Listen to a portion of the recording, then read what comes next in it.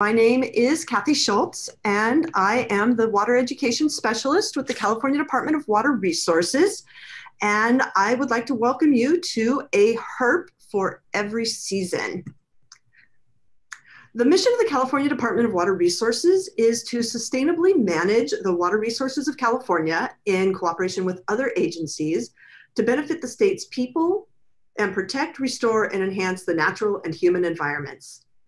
Our first 5 Water Wednesdays are taking us into one of those natural environments, the Sacramento San Joaquin River Delta. The Sacramento San Joaquin River Delta covers 500,000 acres, and it's found between San Francisco Bay to the west and Sacramento, Stockton, and Lodi to the east. And this maze of land and water forms where the Sacramento and San Joaquin rivers meet. The Delta is one of California's most important natural resources. It provides water to over 27 million Californians and hundreds of thousands of acres of farmland, as well as homes to hundreds, if not thousands, of species of wildlife. In our past Water Wednesday episodes, we've learned about some of the fish, the bugs, and the birds that make their home in the Delta. And today we'll be learning about the critters that scientists refer to as herps. And Veronica Wunderlich is here to talk about those today. Veronica is an environmental scientist with DWR, and she will be telling you all about these herps in just a moment. But before I turn it over to her, I just want to review a couple of logistics.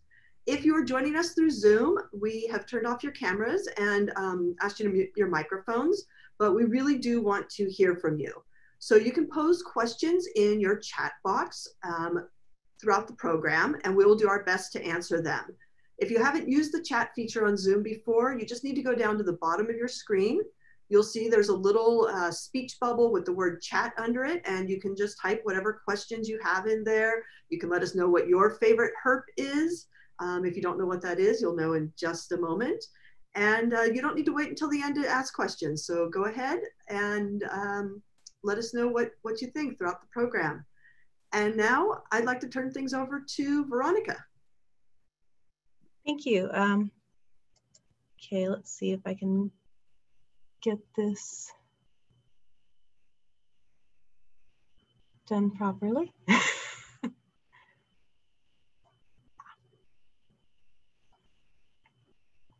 Okay. Okay. This thing, did I do it wrong? Okay, cool. Hi, everybody. Sorry about that. Good with herps, not so much with computers. Hi, everybody. My name is Veronica Wunderlich, like Kathy said, and I'm a senior environmental scientist with the California Department of Water Resources. Today, I would like to share with you a small window into the world of herpetology. So without further ado, let's talk about a herp for every season. The first question that you might have is, what exactly is a herp? A herp is a shortening of the word herptile, which comes from the Latin herpeton, which means creeping thing. The creeping things that we're talking about today are reptiles and amphibians. The study of reptiles and amphibians is called herpetology. Here in California, we have a lot of different herps, including snakes, lizards, turtles, frogs, toads, salamanders, and newts, some of which you can see pictured here. So where do our reptile and amphibian friends live in the Delta? Well, that answer is just about everywhere. Many herps use both water and land for at least part of their lives. We call the place where they live habitat. The type of habitat, aquatic, which means water, and upland, which means dry land, that they use depends on the stage of life that they're in, as well as time of year. Some species, like the western fence lizard that you can see here in the upper left, spend their whole lives on land, but that's not true of everyone. The giant garter snake on the bottom left is a great swimmer, spending the whole summer in and around the water. Western pond turtles, like this guy in the middle, spend their adult lives enjoying the water, but they start their lives in nests built on land.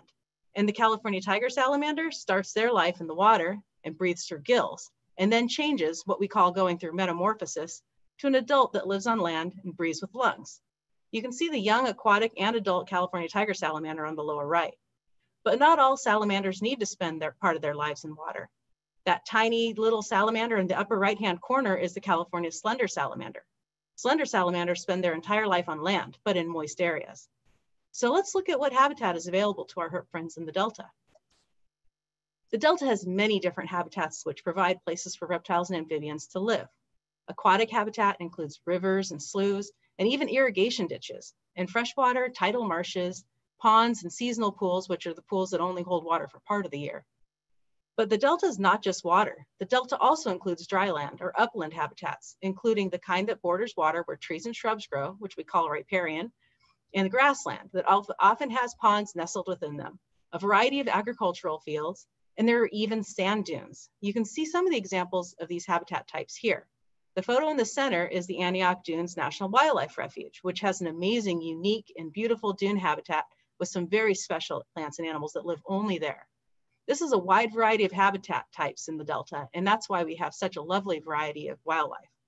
So let's talk a bit more about some of the neat reptiles and amphibians we can find in the Delta. Delta lizards include the southern and northern alligator lizard, which you can see to the left. We also have western fence lizards. These lizards are often referred to as blue bellies because the males have bright blue patches on the edges of their bellies and throats. You probably have seen these little lizards sitting on rocks and fence posts doing push-ups. We also have western skinks and Gilbert skinks.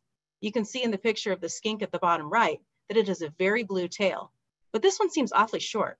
That's because the skink, like many lizards, has the ability to drop its tail if it's in danger of being eaten. Once the tail is dropped, the lizard can grow a new tail.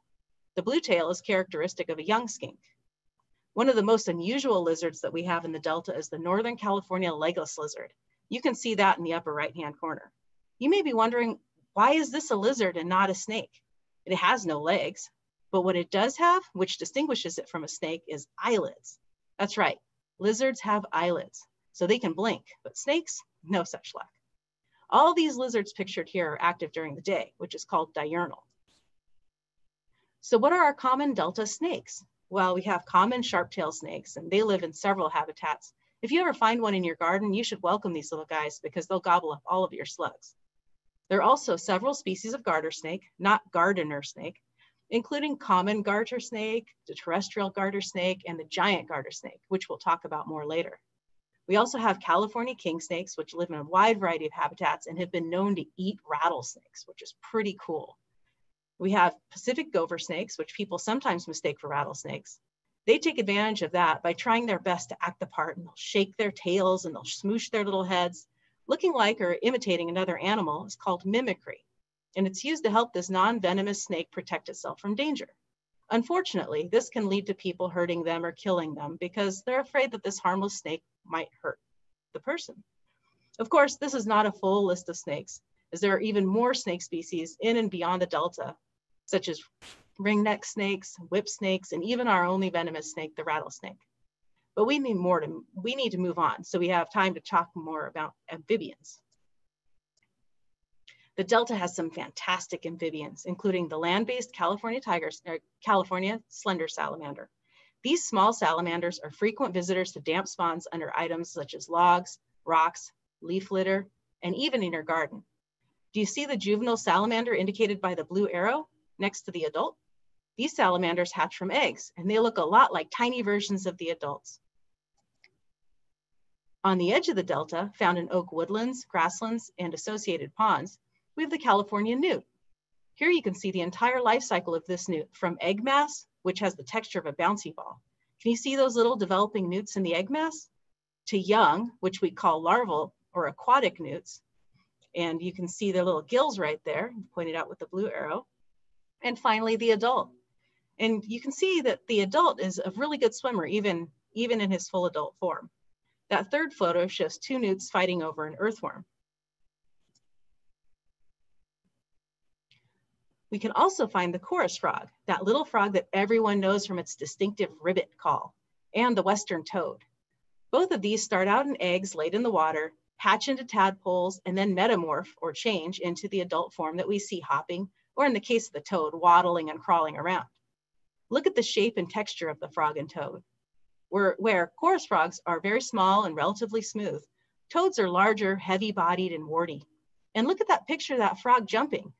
I like to think of chorus frogs as tiny ballerinas leaping in the air, and the toads as the little wrestlers. We have more species at the edge of the Delta and beyond, which I won't discuss here, but I am next going to discuss some of our special status species and why on earth does the Department of Water Resources care about herps. What exactly is a special status species? Well, this is a term used to refer to species that have declining populations that put them at risk of eventual extinction. In the Delta, we have several species of special status species, both reptile and amphibian, including the western pond turtle, the giant garter snake, the California red-legged frog, and the California tiger salamander. You may think the Department of Water Resources as an agency that manages water throughout the state. And yes, that is a major role of the department, but it's not our only role. As Kathy said, part of our mission is to protect, restore, enhance natural and human environments. That means that it is important for us to ensure that we are protecting the reptiles and amphibians as we manage our water resources. So at any time we conduct maintenance or improve structures, we evaluate what our actions might do to the reptiles and amphibians that share the state with us.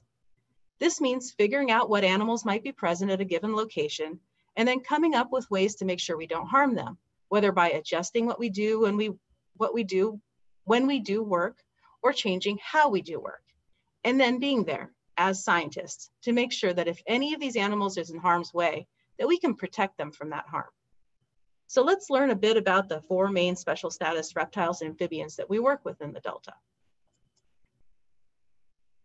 This is the western pond turtle, a California species of special concern, and it's our only native freshwater turtle in California. With our mild climate in the Delta, they can be visible for much of the year in sloughs, channels, and ponds, and are often spotted warming themselves in the sun, on logs, or the shore near water, or even on aquatic traps that have been set out for an entirely different purpose. If it floats or is above the water surface, they will try to sit on it. The life cycle clock shows what time of year the western pond turtles do different things. They mate throughout spring, summer, and fall. The female will dig her nest on land near water, usually about 100 meters or 330 feet from water, to deposit her eggs in the spring or summer. While the baby turtles will hatch and fall, they'll actually often stay underground in the nest until the following spring, when they dig out and they find a safe place to hide, feed, and grow. Springtime's a great time to see tiny turtles hiding in the water near shore. In the winter, western pond turtles often go dormant, which means they reduce their activity and find shelter to wait out the season until it warms again.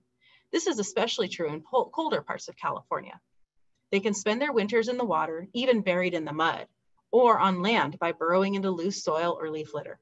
They eat a lot of small insects, crustaceans or mollusks like shrimps and snails, algae and plants, small vertebrates, and they even nibble on dead animals. Because they need both aquatic and terrestrial habitat throughout their life cycle, they face threats such as habitat loss and habitat fragmentation, which is when they can no longer get from one place to another due to a roadway or a new building or something else that blocks their path. They also face competition from introduced turtle species like the red-eared slider. The giant garter snake is a state and federally listed as threatened. It's only found in the Delta and the Central Valley of California. This snake requires water throughout the summer where it can hunt for its preferred food of small fish and amphibians. As you can see in the life cycle clock, the giant garter snake is active from about early spring when it starts to warm up until early to mid-October when it starts to cool down. They begin searching for mates as soon as they become active and continue to mate until May. Females give birth to live young between July and September. Giant garter snakes stay in or near the water for most of the summer, only moving into burrows during hot weather. When not in the water, they're often basking on shore or tucked into shoreline vegetation where they can quickly escape into the water.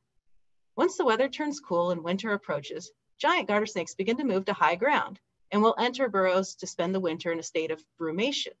This is similar to hibernation, except the giant garter snakes do stay somewhat active, just underground. They need to be able to move around and seek out water to drink because even snakes can get dehydrated.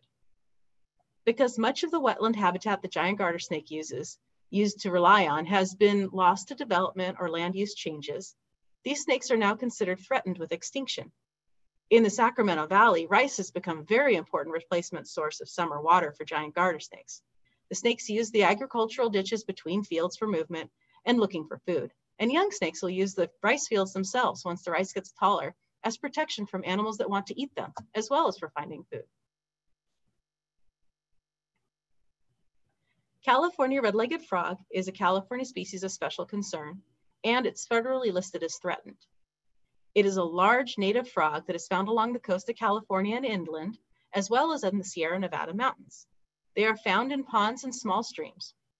This is very likely the frog that was made famous by Mark Twain's story, The Celebrated Jumping Frog of Calaveras County, although the frog jumping competitions nowadays are done with the introduced American bullfrog.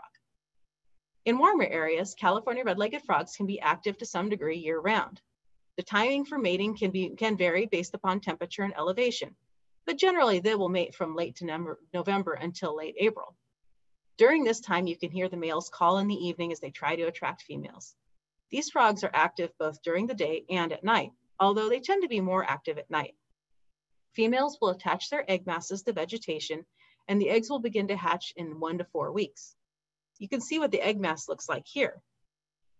Tadpoles emerge from the eggs and will metamorphose, slowly growing limbs and absorbing their tails, and eventually resembling what you think of when we think of a frog.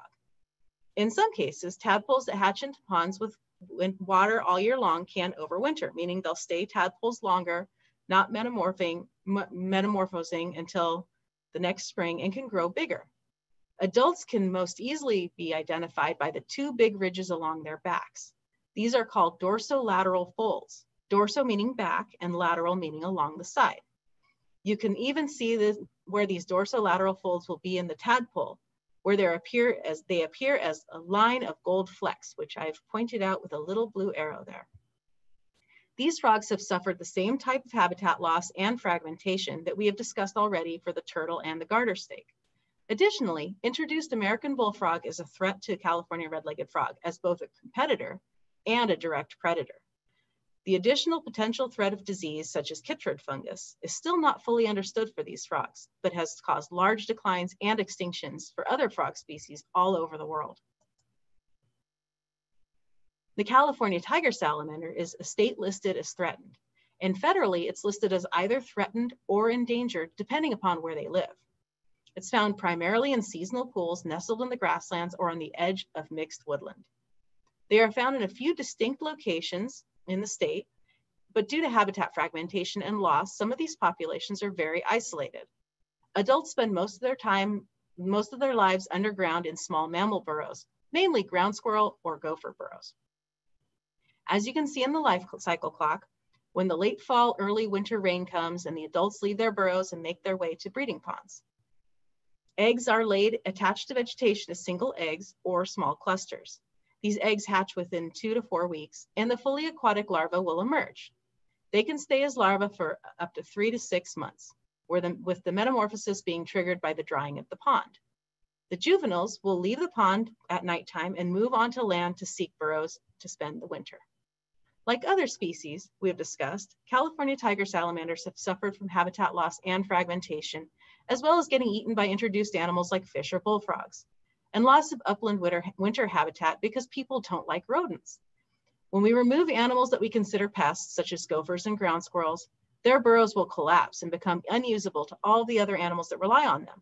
And that includes many animals in addition to the California tiger salamander, including birds like the burrowing owl. So as you can see, we have quite a variety of interesting reptiles and amphibians here in the Delta and throughout California.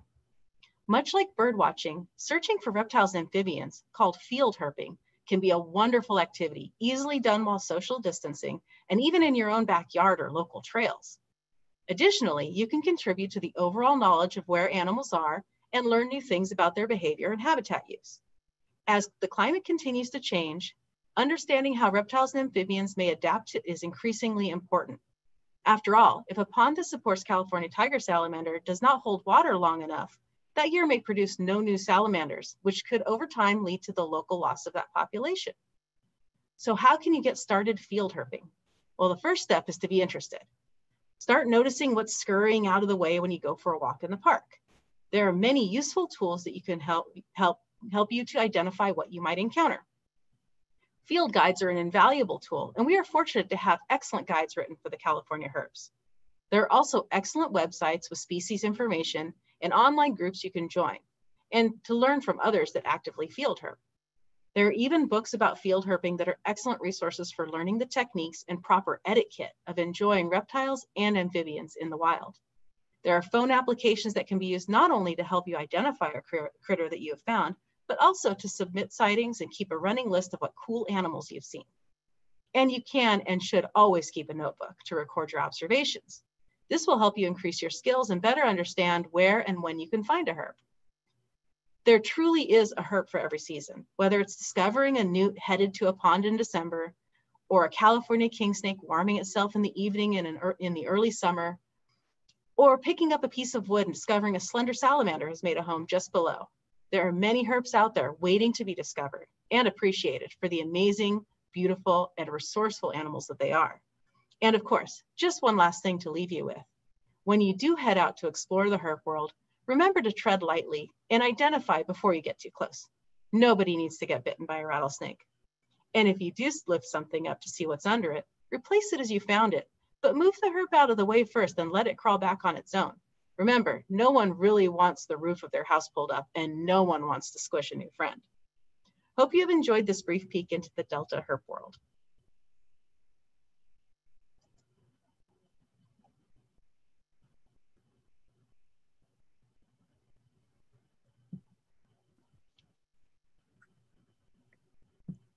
Right. Well, thank you, Veronica. I'm wondering, did you always know that you wanted to study herps or work with herps? I didn't always know I wanted to work with herps specifically. I did always know that I wanted to work with wildlife in some capacity. Mhm. And so I started out thinking that the only option there was veterinary medicine. And then I realized that was really not for me. I didn't want to be around sick animals in an office all day and night. And I just wanted to be outside and find a way to engage with wildlife in the wild. And so herpetology, while it wasn't my first focus, definitely became my love. Okay. So you didn't go to school then to focus on herps? No, interestingly enough, I went to school in my undergrad at San Francisco State. I focused on desert adapted rodents. Oh. And then when I continued on to graduate school, I focused on green sturgeon. So both of those are quite far from the herp world. But I did keep pet turtles and snakes as a child. And even when I was studying the desert adapted rodents and the fish, I was always noticing and watching the herps that were around me when I was in the field. And so it was always kind of on the periphery. And then my first job out of college was with the U.S. Fish and Wildlife Service down at the San Luis National Wildlife Refuge. And my first job was working with giant garter snakes, and I really was bit by them, so to speak. And I never wanted to stop working with herps. And while I've done a lot of other species throughout my career, even after that, I always seem to come back to the herps. Cool. So you mentioned earlier that herps rely on rodent holes for places to live. Were you finding herps in the rodent holes when you were doing your undergrad research? When I did my undergrad research, there were definitely herps in the vicinity of the holes. I was working on gerbils in Uzbekistan. So I wasn't as familiar with the herps of that region. Okay. But there were definitely a lot of other animals that were sharing those burrows, very similar to what we have here in California, with a lot of animals relying on burrows that were dug by a single animal, but then shared as a communal space in a lot of ways. Okay, great. So in some of your pictures, I noticed that you were handling some of the herps. If there's people who are watching who maybe want to catch a lizard or a snake, or have kids that might want to do that, what should they know about handling herps? Is it a good idea? Is it okay? What should you look out for? There's a couple of things that you should do before you go to grab a herp. You definitely want to know what it is. What are you grabbing? And then you want to think about how can I potentially handle this animal without causing it any harm or causing any harm to myself. In the case of an amphibian, you would want to make sure you had nice, clean, moist hands. And the other thing that you really want to think about is, what are the rules in my state? So for instance, if you were to be lucky enough to come across a California red-legged frog and it was right where you could easily grab it, you really still should not handle that animal. That animal needs to be handled by only a permitted biologist. And that's because these animals that are listed are in danger of extinction. And we want to make sure that we don't cause any potential loss of any of these animals or introduction of any kind of pathogens that could harm them. So you want to be familiar with the rules. And in California, a lot of these common animals can be easily handled with something as simple as a fishing license. A fishing license will allow you to handle things like your common snakes and your common salamanders. But you want to make sure that you're doing it properly. You want to make sure that you first go with somebody else who's done it before and learn some techniques on how to handle something really gently. When you catch something, you don't want to grab it or squish it. You wouldn't want to accidentally grab a lizard and have him drop his tail, because while he can grow it back, that's a lot of energy that he has to put into growing back that tail that could have been used for other things like reproduction. And you don't want to cause any physical harm to the animal by holding it too tight or anything like that. So there's a lot of things that go into handling an animal carefully. And it's best to start by going with somebody experienced and doing some reading on it and really being prepared before you go out and try and grab anything. And certainly don't try to grab anything venomous. That's always a good idea. Somebody wants to know, is it possible to put a little pond in their backyard to attract some herps? They'd like to maybe see and hear some of the frogs you were talking about. I think it's a wonderful idea to if you have adequate water in your area, to go ahead and create a water feature. I would discourage anyone from finding a herp and moving it to their pond, because these animals will often try to go home, and it often results in their death because they don't know how to get home. They're dealing with a bunch of new barriers to their making it home, and they could potentially be eaten or crushed or what have you. And it's really not healthy. Plus they could bring back unknown pathogens from your pond. So don't go out and collect things and add them to your pond. But if you want to dig a pond and see what shows up, I think that's a wonderful idea. Sort of a, if you build it, they will come scenario. Yeah, and they may not come. And it's like anything with wildlife, you don't know, but you certainly will attract something. You'll probably, if nothing else, get birds coming and drinking from it. Cool. Do herps live in more extreme environments, like really high elevations where there's ice on the ponds, or you already mentioned that some of them live in the desert, right? Yeah, and actually they do. And there's, interestingly enough, there are California red-legged frogs that live in the Sierra Nevadas, and they live in areas where it does snow. And so they will not start to emerge for reproduction until it's warmed up a little. So they come out a little bit later in the season than our lower elevation frogs. There's mountain yellow-legged frogs that are at higher elevation as well. You know, and even rattlesnakes can go quite high in elevation. I believe it's quite high. It's higher than you would anticipate, like well over 8,000 feet in elevation. So it's interesting what can survive at high elevation. There are salamanders that live just in high elevation areas, like the Mount Lyell salamander, I believe, is found in a very, very localized area in the Sierras. So they do live in quite harsh environments sometimes. Cool. What is your favorite herp?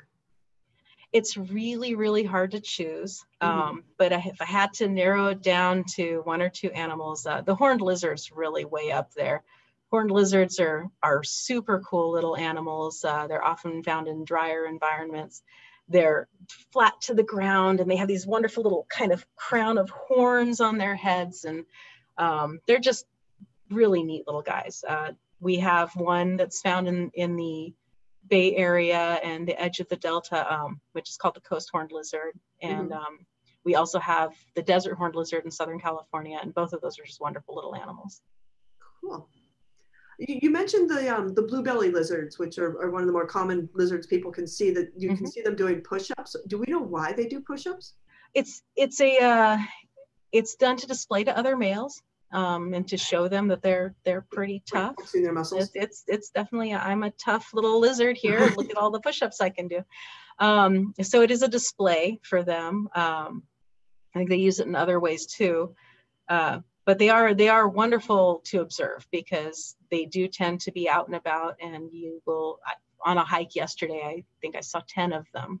Oh wow! Yeah, so they're one of those things that's quite easy to observe, and there tend to be a lot of them, and you can observe them doing some really fantastic behaviors. In addition to the push-ups, I've seen two males, squaring off for battle, and the little mouths open and it's fantastic. Awesome.